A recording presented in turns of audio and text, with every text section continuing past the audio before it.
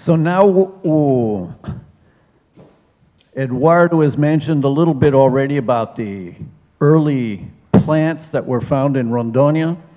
And we're going to now look specifically at how plants are domesticated in the landscape. So we're going to talk about two kinds of behaviors here. And these have come to be called niche construction behaviors. Niche construction is an idea that came out of ecology and evolution and has passed over into archaeology and anthropology in the last few years. And it has to deal with how humans domesticate landscapes and plants and animals. And domestication is one of our human traits that is quite old. We started domesticating fire before we were even human. Homo erectus started domesticating fire about 800,000 years ago. And we have good evidence from Australia that modern humans were domesticating landscapes by 50,000 years ago. So domestication of landscape can be considered a modern human behavior. And then we have information about the domestication of plants and animals by at least 15,000 years ago. Okay? Perhaps the wolf was domesticated even earlier. And perhaps the African gourd, the Nadia caesaria, was domesticated before 15,000 years ago and transferred around the tropical world.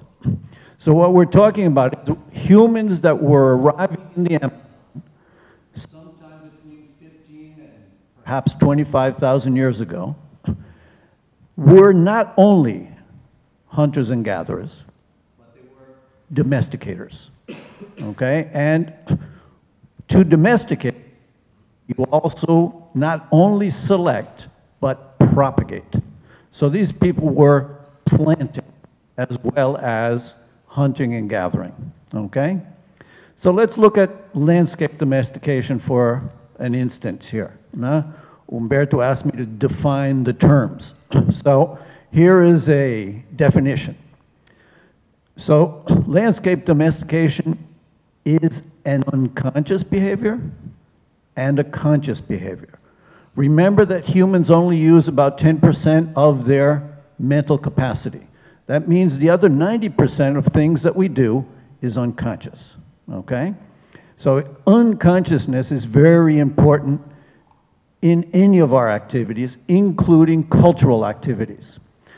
So with these techniques that we use, we change landscapes, landscape ecology, and especially the demography of plant and animal populations in the landscapes, creating landscapes that tend to be more productive and more congenial for humans. And these are called the cultural niche. Okay, so the cultural niche is a landscape where we've modified the composition or the demography of the plants and animals and is a precondition for the domestication of plants and animals themselves.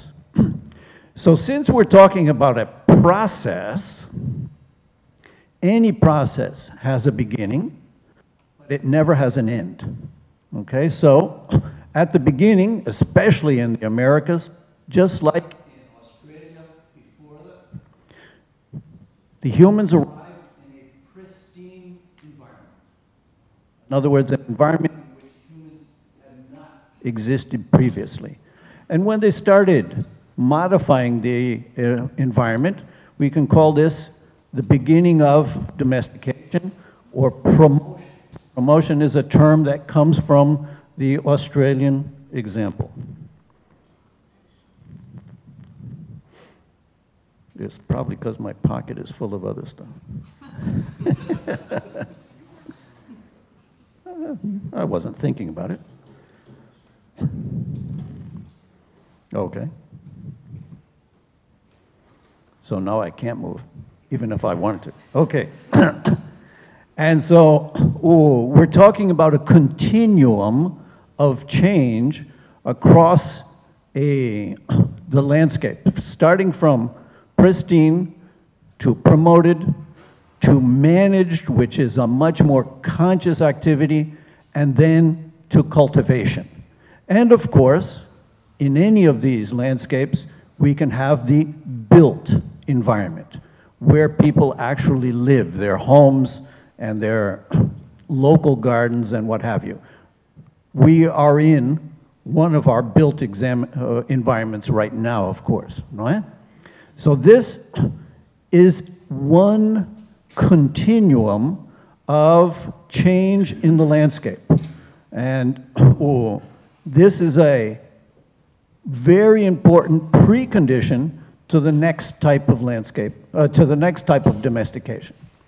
Now, domestication is a coevolutionary process in which humans select interesting phenotypes, and this selection, when propagated, results in changes in the next population's phenotypes and genotypes that makes them more useful to humans and better adapted to the domesticated landscapes.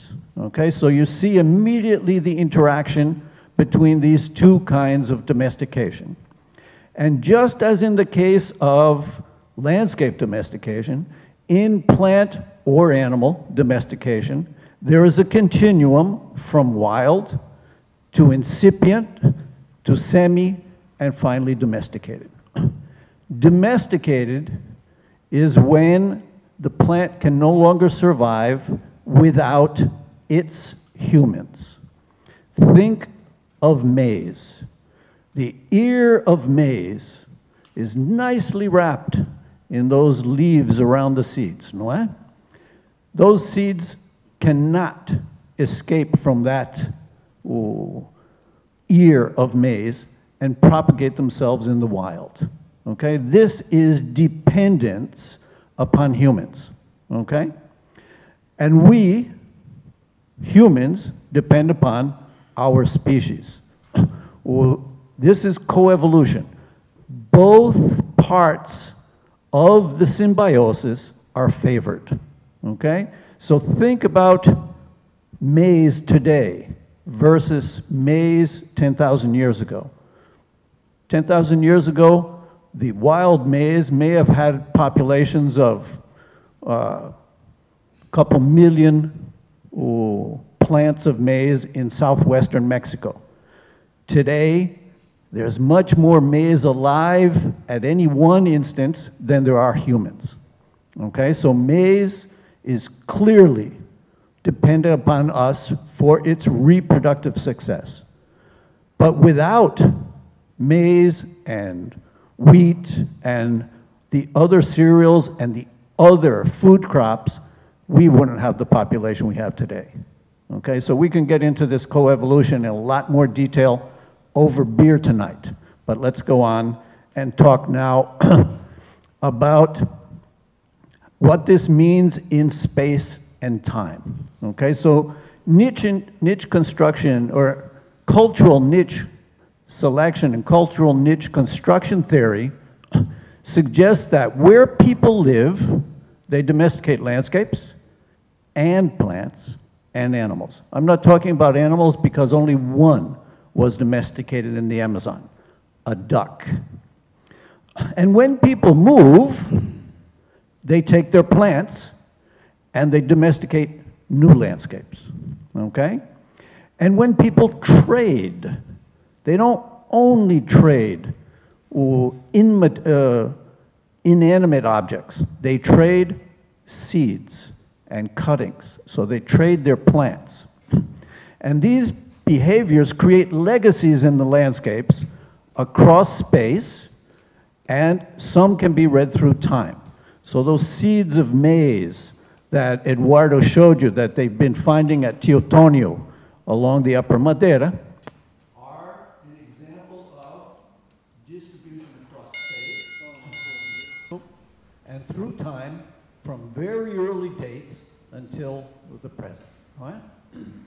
And one of the things that's very important for us now in our workshop here is how human landscape domestication legacies can be looked at across space at different time moments.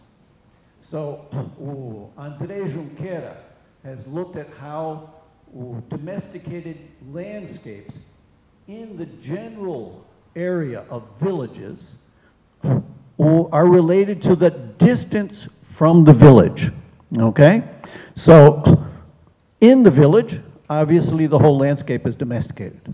And as we move out from the village, we go out into the closer fields and the further fields and into managed forest. And so we have a curve which is precisely what we would expect if humans are lazy. And humans are very lazy. I'm lazy, okay? And so this is the kind of thing that we expect. But in anthropology, this is called central place foraging theory, okay? And it's exactly what we expect. And Carolina Levis has looked at the relative abundance of useful tree species in the forest as you move away from the edge of the river, which is the proxy for where humans settle, okay? And near the river, as much as 40% of the trees in the forest are useful. And as you move away, it can drop off to 10%. Is 10% the baseline? We have no idea. Because as Marie-Pierre showed, the forest that is today in the Amazon is a very recent forest, a forest that co-evolved with humans. Okay, so we have no idea what the baseline is in the modern forest, okay? So, in order to study distribution, first we have to find out what the origin is. And Alfonso de Candolle and later on Nikolai Vavilov talked about the multidisciplinary task of identifying origins to allow people to then study distributions. So we need botany, we need genetics, which I'm going to use a lot now in this talk, but it's important to remember that genetics deals with essentially living plants, things that are the final result of landscape domestication, of dispersals, and what have you, okay? Which is different from archaeology, which has concrete evidence of different moments in the past, like the maize seeds that Eduardo showed us. And then we can combine these into biogeography to see the patterns of distribution. And history is often useful. Unfortunately, in the Amazon, it's very recent, okay? In areas like China, for example, history is very important. Ethnography and ethnohistory give us information about how indigenous people think about their own history. And this is often considered to be myth. But sometimes the myths are very useful. And I'll give an example of one of these. And linguistics. With linguistics, we can also reconstruct ideas about the past, okay? So we'll use this now to talk about possible origins. So in this map, we have several species that have no question mark after the name. So cacao, cubiu, sweet potato, we're quite sure that they were domesticated near where this word is on the map. When there is a question mark, we're not sure, okay? And so there are more question marks on this map than there are areas that we're sure about having domestication. And one thing that is important in this map is that things happen more in the periphery of the Amazon than in the center, okay? And Guaraná, which is one that I'll talk about, is a very recent domesticate, okay? And so what does archaeology tell us? In the Amazon, very little, because archaeobotany is just starting. Eduardo's group has adopted this part of archaeology only in the last 5, 6, 7 years, okay? And he's the pioneer, okay? There's very little other archaeobotany going on in the Amazon. So we can look to the Pacific coast, where the conditions for conservation are excellent. And Capsicum chinensis, which is not from China, is visible in the archaeological record before 9,000 years ago. And manioc and sweet potato before 8,000. And guava, we're not sure whether it's from lowland South America or from Mesoamerica, 6,000 years ago. And this is the same date as for maize. Okay, so maize was arriving from Mesoamerica before 6,000 years ago, and guava may have come together. None of them are native to the Pacific coast. So the domestication must have started earlier in wherever the crop originated, okay? So manioc, we know where it originated. Sweet potato. Capsicum, we've got a pretty good idea, although there was a question mark after the name, okay? And so we have an idea that people started to domesticate and then started to distribute, okay? People are very unlikely to distribute wild plants very far, okay? So we're talking about if manioc was on the Pacific coast earlier than 8,000, well, at least 1,000, maybe 2,000 years earlier, it started to be domesticated in the Amazon, which is the end of the Holocene. Now, in a recent paper, Meyer and her colleagues looked at a set of 203 species around the world and found that over the millennia, humans domesticated with greater intensity and lesser intensity in each of the major centers of domestication. And so, in their sample of Amazonia, which is only 15 species, or 18 species, you can see that none started as early as I just claimed, okay? And then there was a break, a little bit more, and domestications really picked up just before conquest, okay?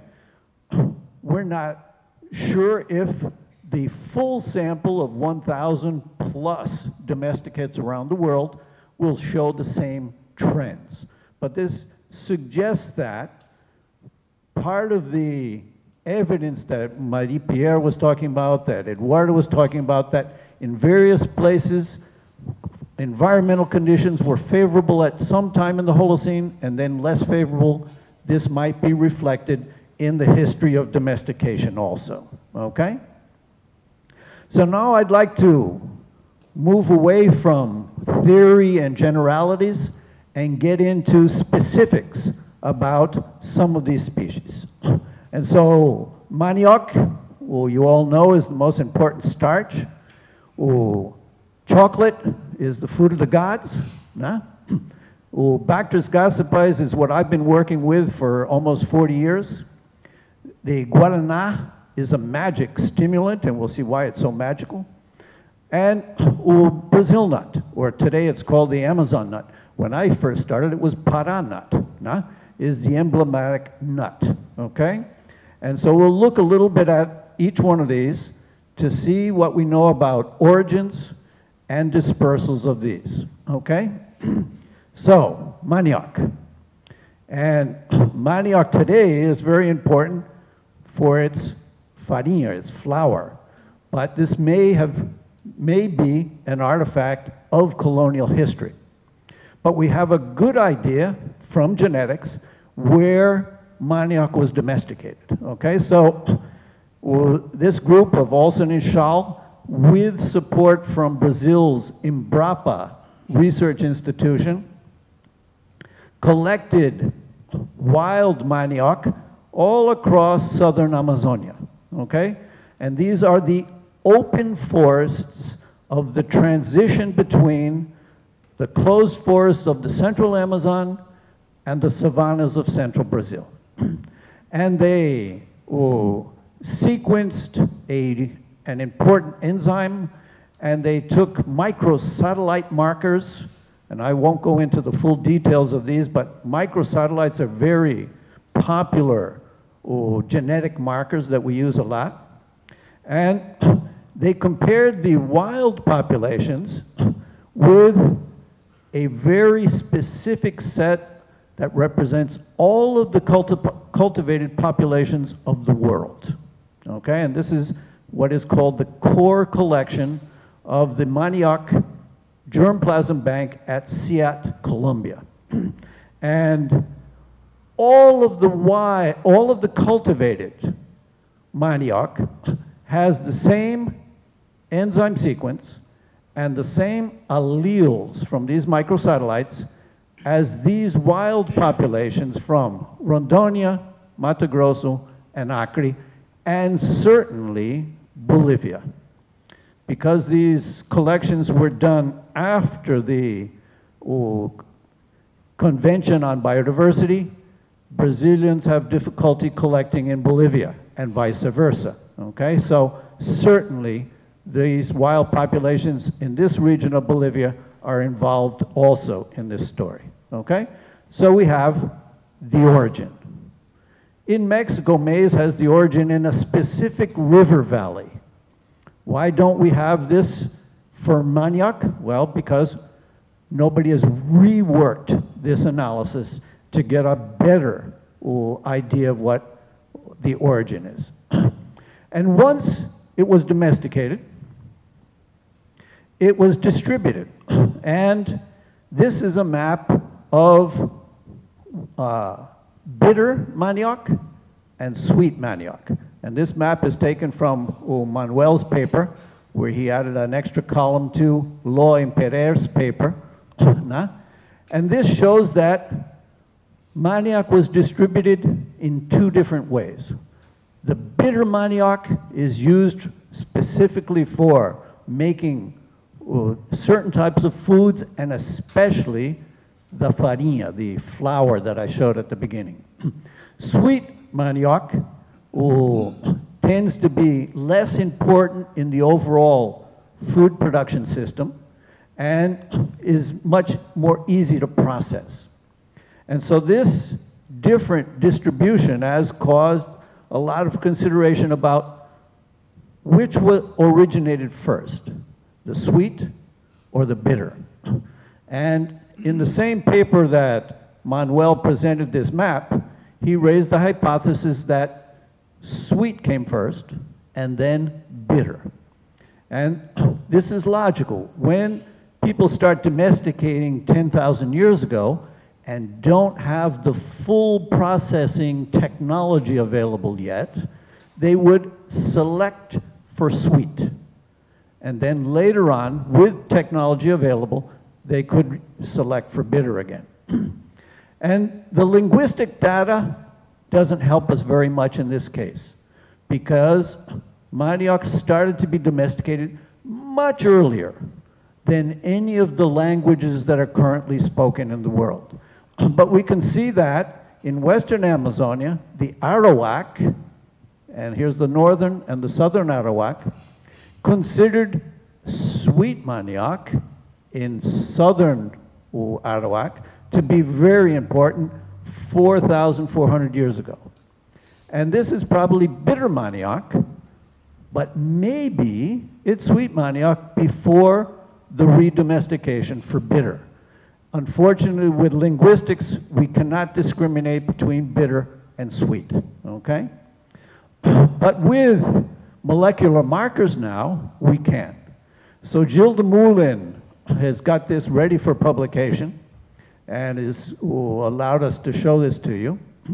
And she collected about 600 samples of manioc across Brazil, and a lot in the savannas and a lot in the Amazon. And when we try to simulate what is a population with this Bayesian methods, we can find out that immediately the Bayesian simulation separates everything that is bitter from everything that is sweet, okay? And then at the next level of the analysis, we get out 2 sweet groups. And at the last level, we get out 2 bitter groups, okay? So what does this suggest? If we put this in a different kind of analysis, we see that sweet, which is green, is at the base of this tree.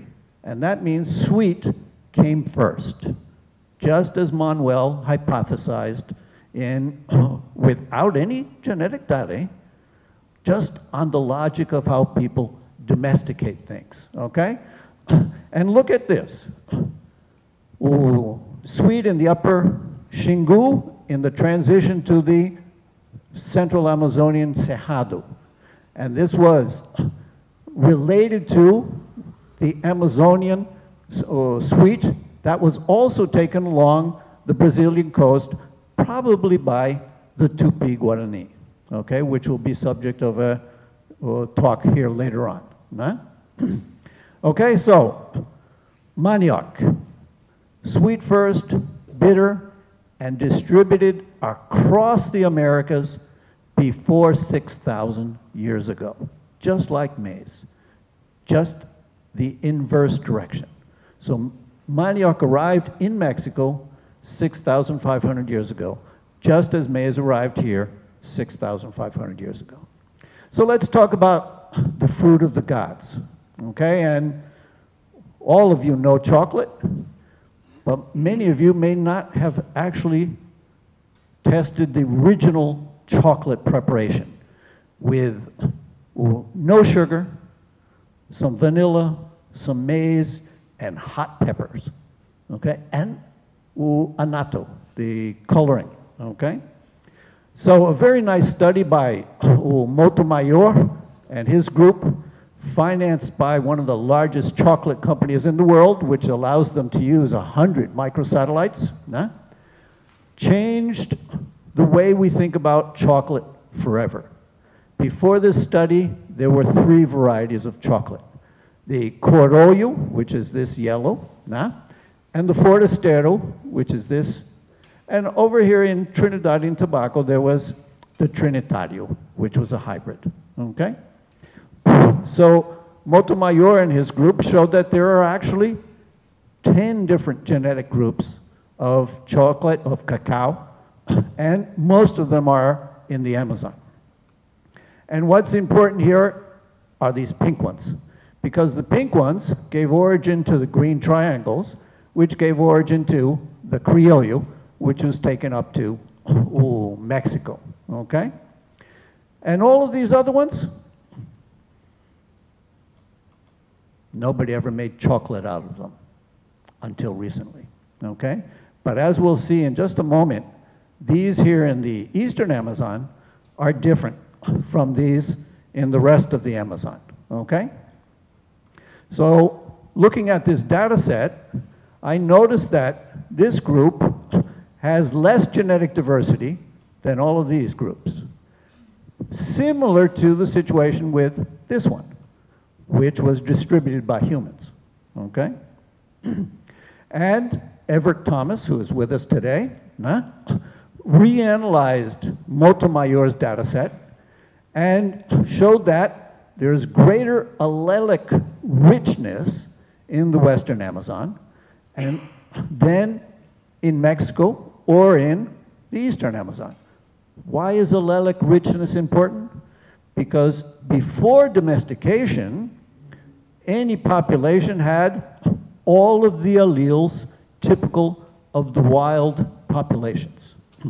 Once humans start to select, just because they're taking small samples out of the large sample, allelic richness drops off every time there's a new selection and every time there's a new distribution, okay?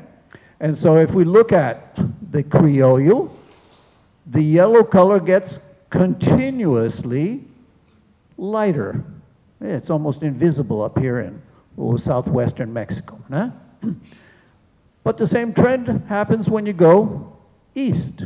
It's not quite as pronounced, partially because it didn't go as far as this one, okay? And so we have evidence, and Montemayor's data set was not used for this, but Everett Thomas and his group then at CIAT, at Bioversity, showed that we probably have 2 domestications. And so we can look at this with this story. The origin is here, and by at least 5,000 years before present, cacao started to be selected. There's some archaeological evidence in this region of Ecuador now by the French group Lanard, and I don't remember his first name, with 2 possible distributions. One along the western coast of Ecuador and Colombia, suggested by the dispersal of those green triangles in the first picture. And the other along the eastern side of the Andes, which is suggested by the distribution of criollo in Colombia and Venezuela. And then up through Central America into Mesoamerica, where chocolate was invented. And the cacao researchers consider domestication to have occurred with the invention of chocolate. But cacao was distributed much earlier, and for the same reason as it was distributed into the eastern Amazon. And these melanado types have less morphological variability and less genetic variability, just as we would expect from a domesticated population. What was it used for? Sucking on the pulp around the seed, okay? And certainly fermenting the pulp to make wine, okay? Humans love to make fermented drinks, which is what's important about Bactris gassipes, the domesticated palm. This photo is proof of domestication. This is the wild type from southwestern Amazonia, and this is one of the many land races from central western Amazonia. In eastern Amazonia, the fruits are a little bit smaller and oilier, and they're much better for munching on. The starchy ones from the western Amazon are good for making flour, and you can make cake. So over the last 35 years, we've mapped the distribution of numerous cultivated land races and the wild populations associated with this. And until 2000, these were other species. But in 2000, a courageous botanist revised the genus Bactris and put numerous previous species into synonymy with gassipes. And these are what he considered to be wild. So this green up here in Colombia and Venezuela is type 2, the red is type 1, and 3, and blue is type 3. But look at that, type 1 and type 3 have a sympatric distribution in southwestern and western Amazonia. Wild plants don't do that. So our courageous botanist made one small mistake. This is the incipient domesticate. And from this region, it was distributed north all the way up into Costa Rica and a little bit of Nicaragua and Honduras, and east into eastern Amazonia. And how do we know that? Well, we'll look at the genetics again. And this looks just like the manioc, except that we're a little bit different organization, and now we're going all the way up into Central America. But let's put this into a tree. And when we look at this initially, we think, oppa, we might have two domestications. One from the type 1, which was the red population in the map, and one from type 3, which was the blue population. And that was our first thought, okay? And one domestication came down the Madeira River into central Amazonia and further east. And the other went down the Rio Ucayali into western Amazonia, and then throughout western Amazonia and all the way up to Central America, okay? Nice story. But we then looked at the chloroplast. The chloroplast has a genome that's separate from the genome in the nucleus. And the chloroplast is interesting because it is inherited always from the mother. There are a few species in which males are involved, but as in humans, males tend to be less or more lazy. And so the ladies carry the work. No? And so what do we have here? We have an outgroup, which is an unrelated species of Bactris, a small plant that only gets this big. And it is related to the populations from the upper Madeira River. And the Madeira River populations are related to those downriver, around Manaus and into Belém and what have you, okay? But they're also related to everything that happens in the western Amazon, except that there's a large marker where 12 bases of DNA have been eliminated, okay? And everything in western Amazonia has the same lack of 12 base pairs, okay? So what does this tell us? This tells us that peach palm was domesticated in the same general area as manioc, and taken east and taken west, okay? And all the way up into Central America, okay? When did this happen? The morphological changes that are evident in this region led me to suggest that the process started probably 10,000 years ago, and because the degree of morphological change is at least 1,000%. And that's similar to maize in Mesoamerica, okay? The change here is much less, 300%, okay? So this may have been later, and it was never used for fermenting because it has too much oil. It's good for munching on. This was fermented. It's high starch. Some fruit are 200 grams, and a few fruit will make a liter of beer, okay? And this is what was taken up into Central America also. So this was very important as a starchy staple used for fermentation, okay? Which didn't happen elsewhere. So this may have been earlier because the change is more dramatic, and this later because the change is less dramatic. So now let's talk about Guaraná. Guaraná is a popular soft drink in Brazil. Brazil is one of the few areas of the world where there is actual competition for Coca-Cola and Pepsi, and this is the Guaraná. And there's a legend about the origin of the Guaraná and of the Satere-Maue people. The Satere-Maue are a group of Tupi, a specific group found in the lower Madeira and lower Tapajós rivers in central Amazonia.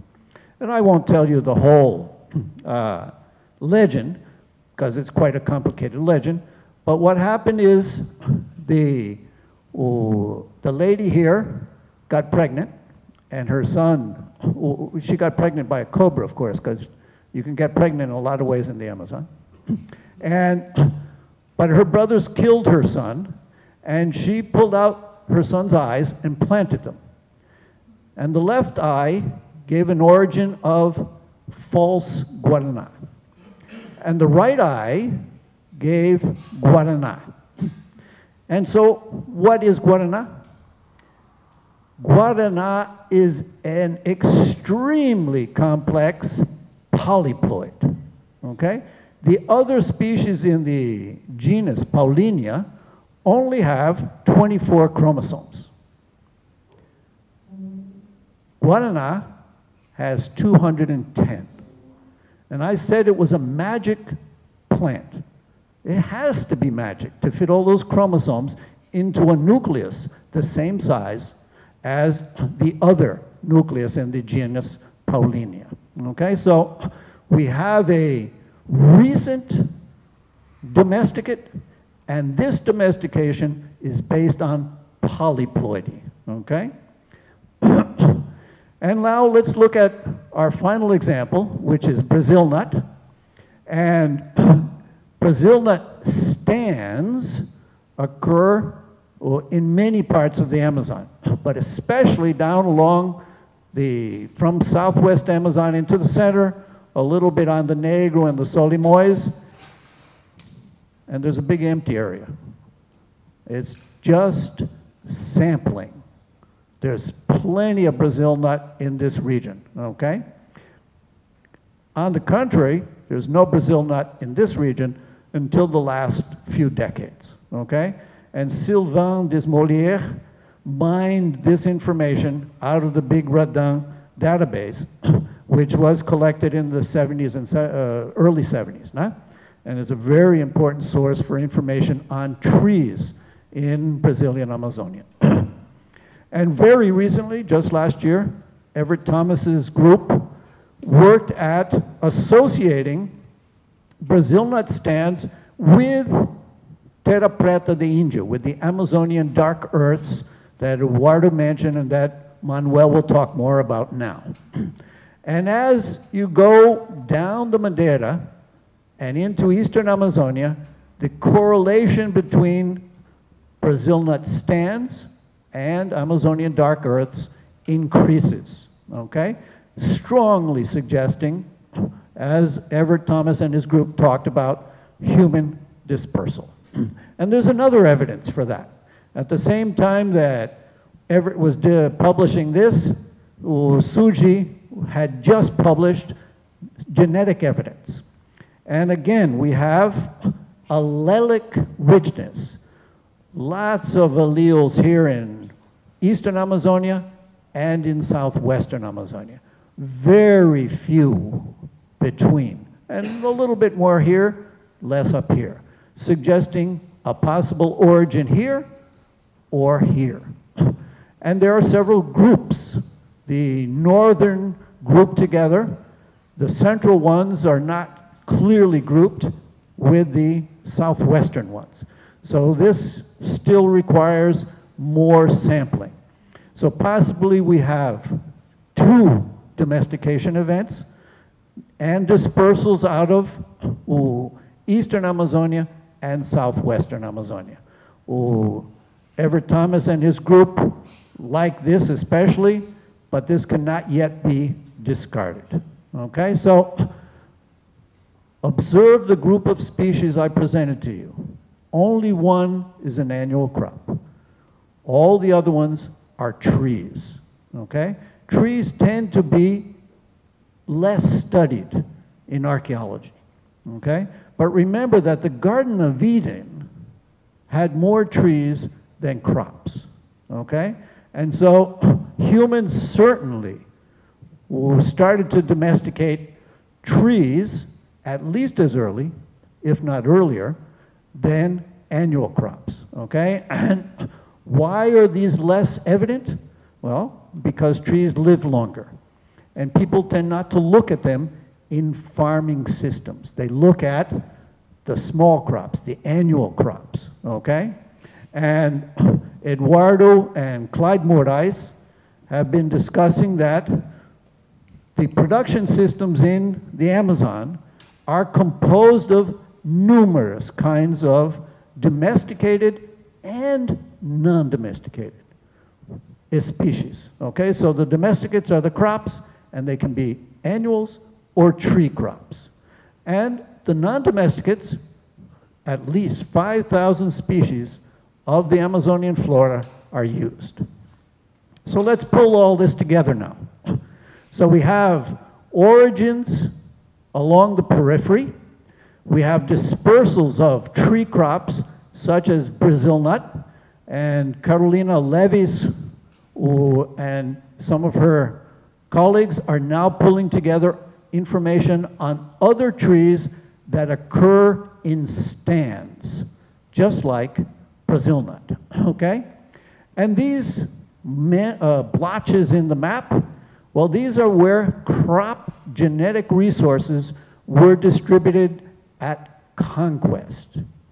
And it's not by chance that this is where the large populations were found by the first Spanish coming down the river.